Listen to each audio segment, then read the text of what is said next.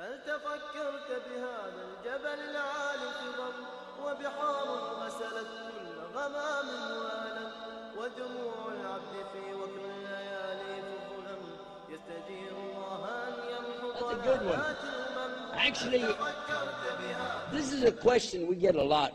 Why did you leave Jesus? Why did you turn your back on the Bible?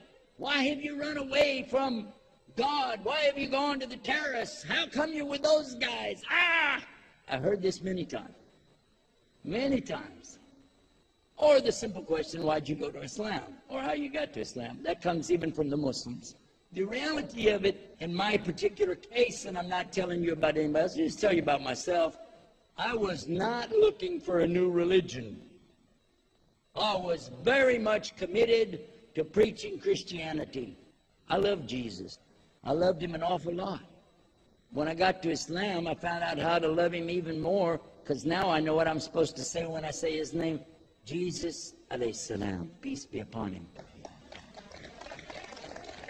I also didn't turn my back on the Bible. I spent the next 2.5 years sitting with the Bible in Greek, Hebrew, and English in front of me, Quran on the other side, only English in the beginning, later learning the Arabic and comparing and comparing and comparing, until finally one day, one of the imams, spiritual leaders for Muslims, he came to me and he said, Sheikh, you are spending all your time with the Bible and comparing and going over everything.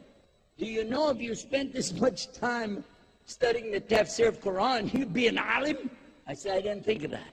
But I did spend a few more years just polishing off my work so I could be sure.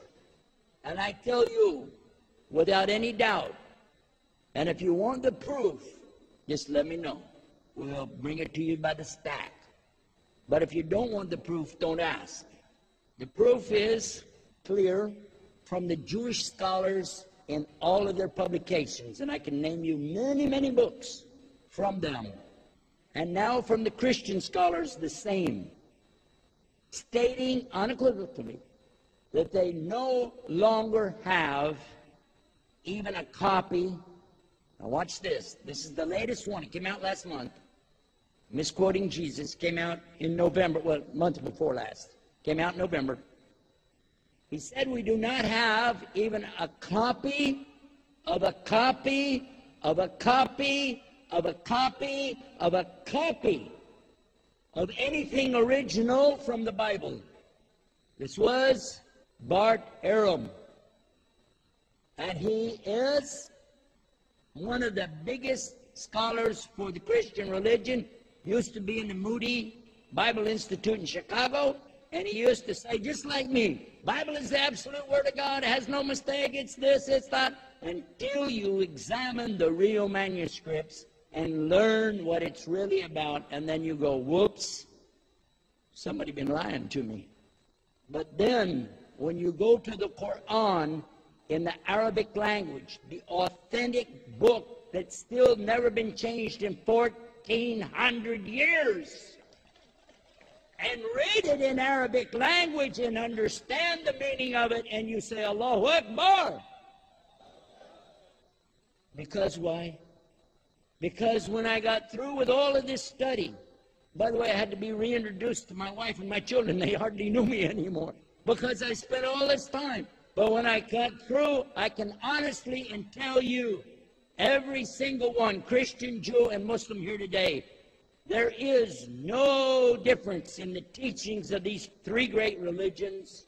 There is nothing contradictory in the Bible and the Quran except where the Bible contradicts itself. What I'm telling you is, I wanted to be closer to Jesus. I wanted to be closer to God. I wanted to be closer to salvation, and that was my prayer day after day after day. And why was Allah guiding me to meet a Muslim? I thought God wanted me to convert him, and I tried my best until he said these key words. I want you to go to the website and read all of this because it's far too much to tell you tonight.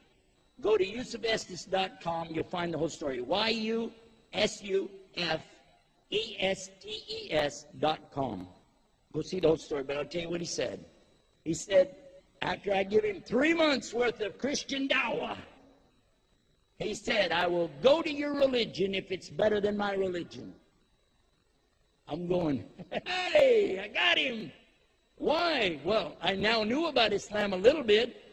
Christianity, you don't have to pray 5 times a day. You don't have to fast the month of Ramadan. You don't have to pray something called Zakah. You don't have to go to the Holy Land to do any pilgrimage. In fact, you don't even have to be nice if you don't want to. Just say, Jesus died for my sins. But then he said the rest of the sentence.